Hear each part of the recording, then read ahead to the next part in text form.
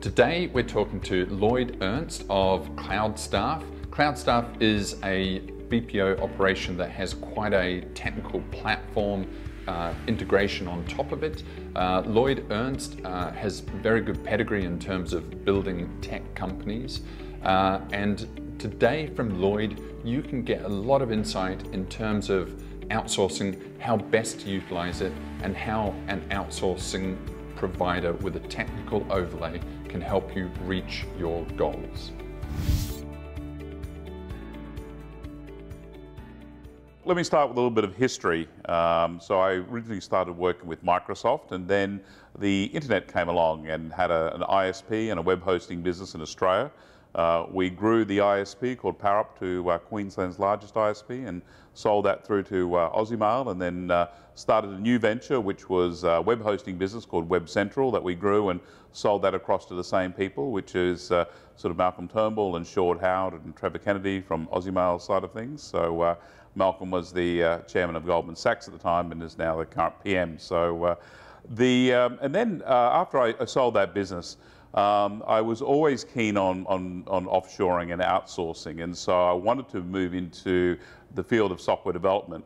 And Web Central had done a little bit of work up in China, and so I went up to China and started a offshore development facility in Beijing, and we had two offices in China, one in Beijing and one in Xi'an, and we had about 200 odd staff in that business.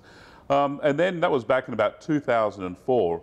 And as the economy grew, and in China, you know, there was certain pressures with regards to wages, but then we were also finding customers looking for services like QA testing, which we just couldn't do because of the language barrier. So in about 2010, we ran a pilot down in the Philippines. We hired 7 staff, and we literally ran from an apartment. And we had a look at how easy would it be to do software QA testing. And that worked really well. And after 6 months went, wow, you know, it's a happy customers and everything works kind of well. And so we then started offering that service and expanding it. So we started off in software QA testing. We employed 7 staff. Today we have over 1,300, and we still have 5 of those original staff with us. And as we started offering more and more QA services, we then started expanding into software development, into business services, and sort of a whole range of services offering towards SME customers in Australia and the US and the UK. I got into outsourcing originally because with Web Central we had very much a technology business. It was all about how do you build scalable platforms. And at the board meetings, you know, we would have the board sitting around there saying, you know, when are you going to get rid of those software developers? And I think we had 6 or 7 billing developers because we built our own platform. There just wasn't anything available at the time. And so, you know, the board kept looking at this going, you know, there's $1 million on the bottom line. Well, when does this project finish? And the reality was that, you know, we actually needed 6 more developers, and that, you know, the project was never going to finish because, you know, you were always innovating, you're always adding that next component, you're always expanding the platform. And so, and it was difficult to find the resources in Australia. You know, by the time you advertised, you hired, you interviewed, you went through the whole process, you selected someone, and then they probably wanted a month holiday, and then it took them 3 months to ramp up. So it was 6 months before you could really start to you know, get any sort of momentum behind these projects. So that's why originally we started looking at China as the market for outsourcing, and it was really about trying to access the talent that was there in the quantities that was available. We started in China in about 2004, 2005, and then the Philippines about 5 years later in about 2010. One of the key premises or the fundamental foundations of our business is the fact that we believe that businesses will get smaller in the future. And there's some research which is done out of the London Business School, and they study generational workplace change. And so they feel that if you have a business or an enterprise today with 1,000 employees, in a few years' time, you might only have 600 employees, but you'll have 3,000 employees who are working in the gig economy, the freelancer, offshore, outsourced model. So businesses, and the reason that we're seeing that shift in businesses there's an element of economics around that, of course, but it's also that businesses just don't have time. So you focus your energy on those secret sauce people, the people that are directly contributing to the value inside your business. And it's not to say that those 3,000 employees aren't important, they are. It's just you just don't have time and energy to be able to manage that, because everything is becoming shorter and shorter time frames. You know, people expect products delivered earlier and faster, and the whole business heartbeat continues to accelerate.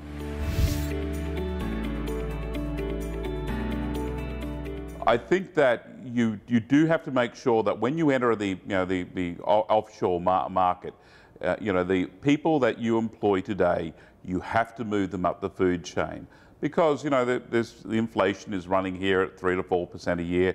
There's an expectation of salary increases, and the employees have to return an efficiency dividend, a productivity dividend. You've got to keep improving the skills that people have here.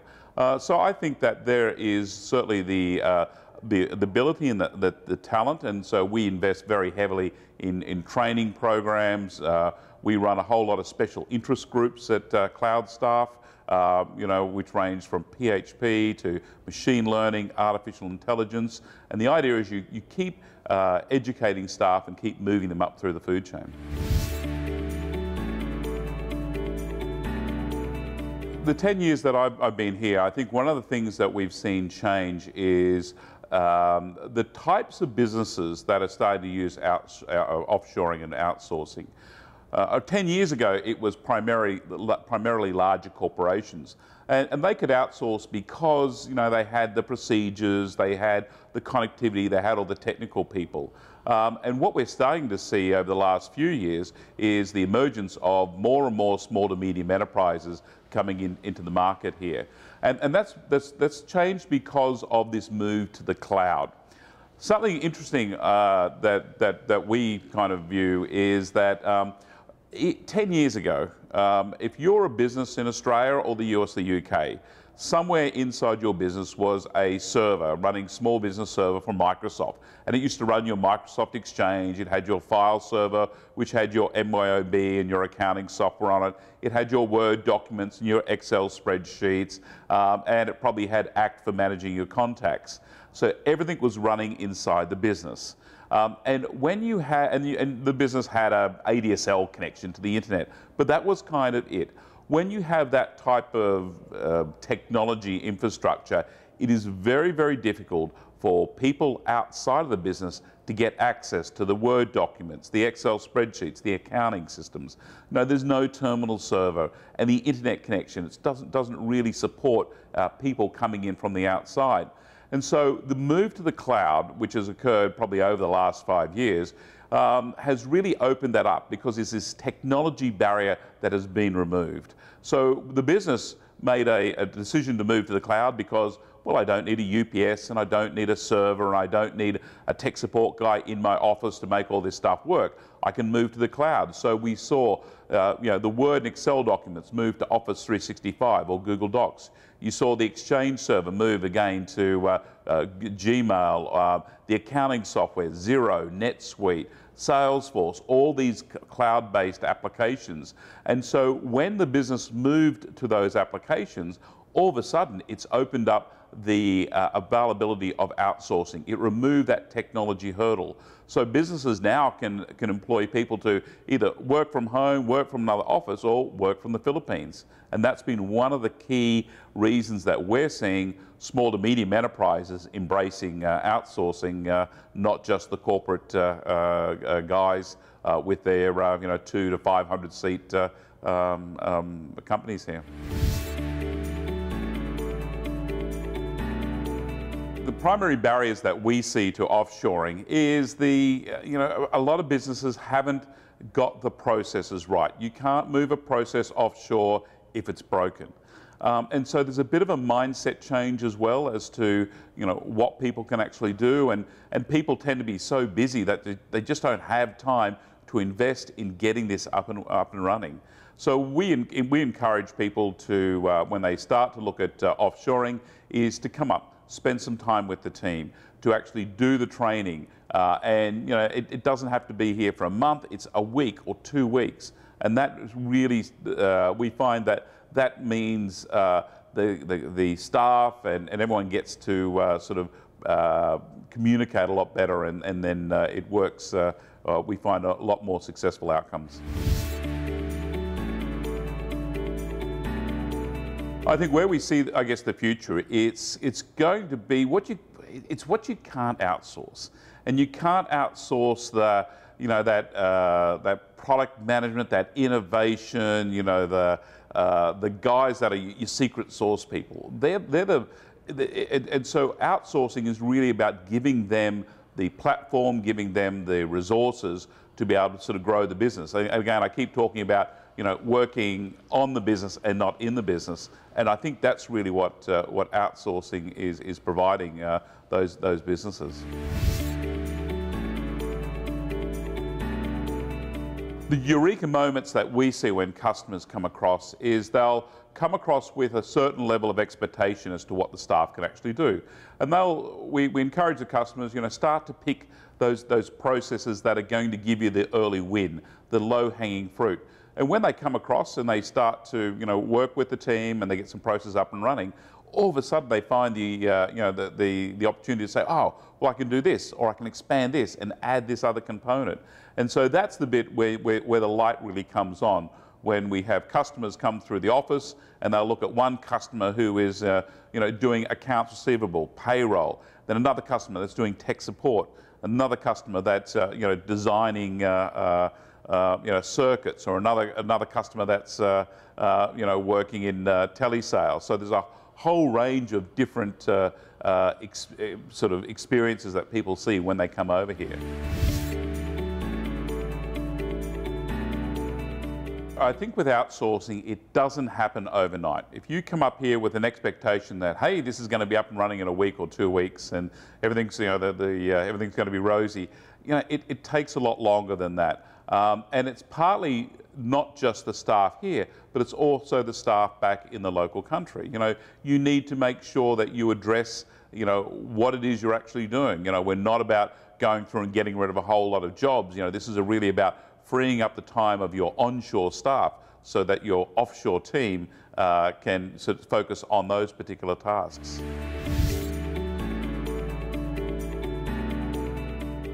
With Cloudstaff, we really try to build a platform which allows businesses to be able to come up here and put together a multi-skilled team.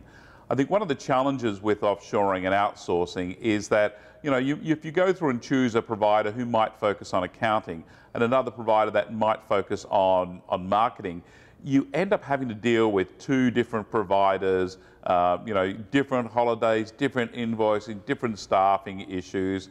And so when we put Cloudstaff into, when we started building the Cloudstaff platform, we wanted to be able to allow businesses to slot in different skill sets. So we'll see customers that have got accounting staff, and they've got design staff, and they've got tech support staff, all sitting in one office.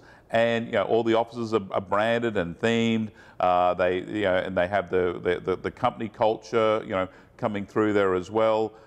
So I think that's probably one of the moments where you go, wow, this is really very, this is kind of the way in which everyone's will be doing it in the future. 50% of the effort needs to go into getting the processes up and running. As said, if a process is already broken, you can't move it up here. You've got to make sure that you get the team on the onshore country on board. You've got to explain to them what's actually going on. You've got to be clear from day one, and you've got to make them part of the solution, not make them feel that they're being replaced inside there as well. And part of that is about getting the communication going between the 2 teams. And so we find that when you take someone from your local country and send them up to the Philippines and do a visit and spend some time and have a few beers with the guys, the barriers really come down. So I've got a couple of tips and suggestions, and one of them is that this 4-hour work week, it's a load of bull. It doesn't really happen like that. You're not going to magically go and get yourself a virtual assistant who is going to free up 4 hours a day. But what you do find is that you get the savings in these smaller blocks. So I run about 2 or 3 PAs, and I stagger the shifts. So I'll have Janice, who will work from about 8 p.m. And Anne, who starts at about 6 a.m. And so literally, you've got that sort of coverage. And so when I need a task done, I'll just flip it through to the guys, and away it will go. And so there's the careful thing though is that in a lot of countries, when you've got staff, you make sure that you just maximise the amount of time. They've always got to have something to do there. They've always got to be busy. And you can make that mistake here in the Philippines because I always make sure that the staff have headroom. So are my PAs busy all the time? No. But when I want something done, I can flip it through and it gets executed. They've got headroom, they've got time to be able to do the tasks now. And then at the same time, you have a pool of tasks that they can then be doing, when they do have free time. But you can make the mistake of spending all your time trying to make sure that the staff here are actually busy. If you're starting to look at offshoring and outsourcing, you need to probably try to choose what's the low-hanging fruit. In a lot of cases, it's probably more on the lines of accounting. Accounts receivable, accounts payable, even payroll. It does take a while to get a good virtual assistant up and running because there's a lot of information that's trapped up in your head and you've got to get that across. So our recommendation is probably choosing a couple of the other areas. We also find some success in sales administrators, being able to manage sales teams because you've got a fairly defined sort of set of tasks that they actually do.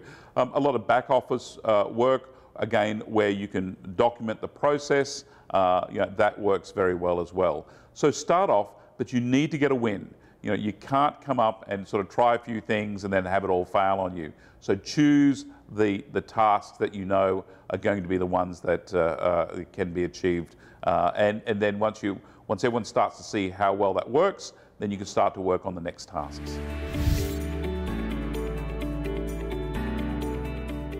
One of the interesting things about Asia, and yes, some people tend to have some unrealistic expectations as to the skill sets that people have. One of the differences in any Asian country, and it's not just the Philippines, is that staff here tend to specialise.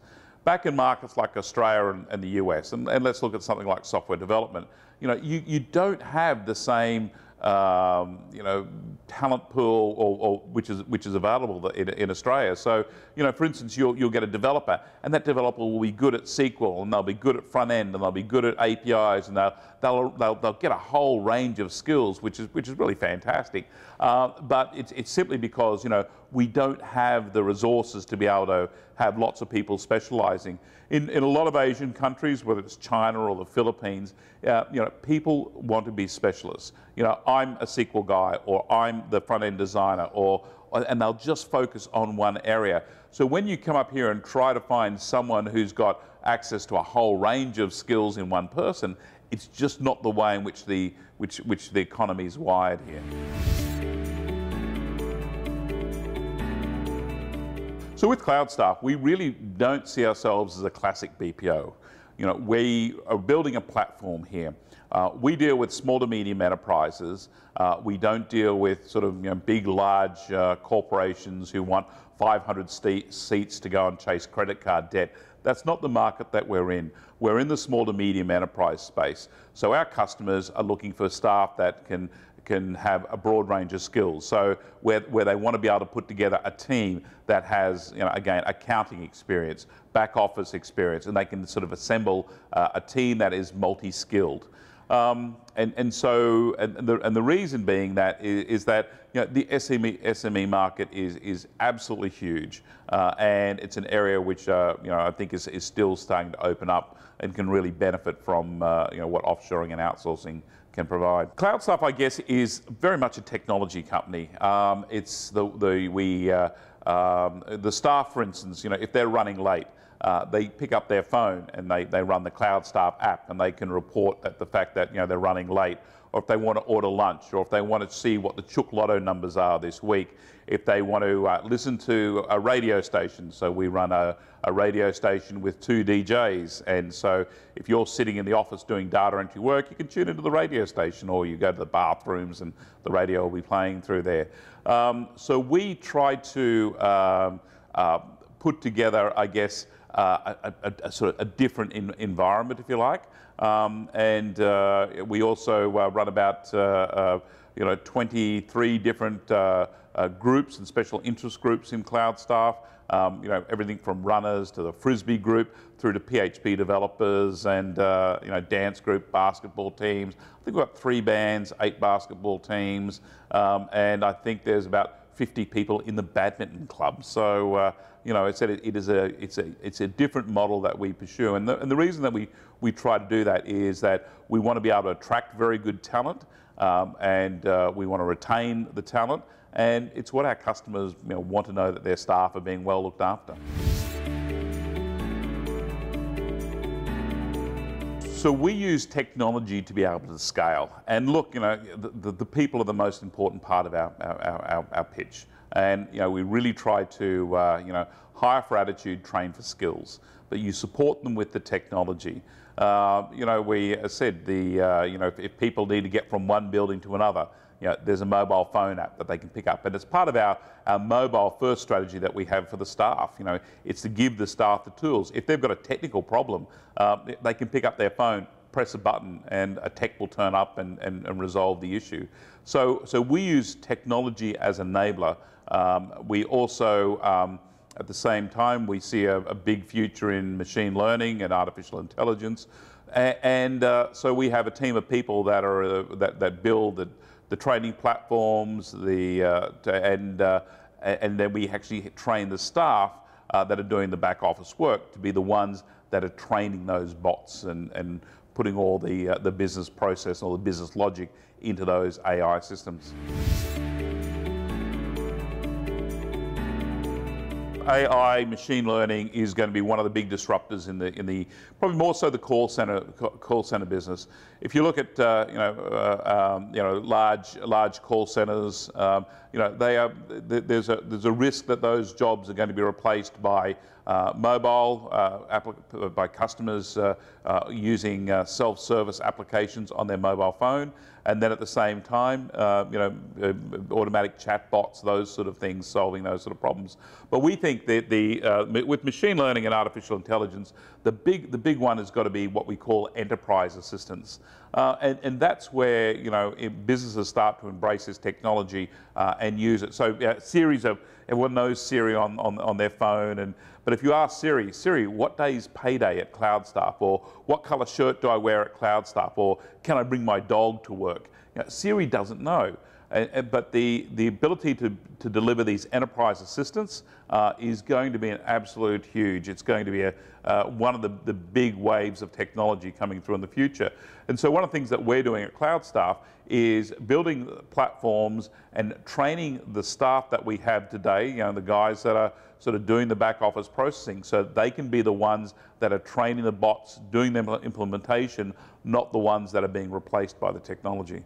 Challenge, though, is getting the information out of people's head and into the sort of systems. But the benefits it delivers, you can get a return on that investment very, very quickly. So I think we'll see a lot more businesses embracing these enterprise assistants inside their companies.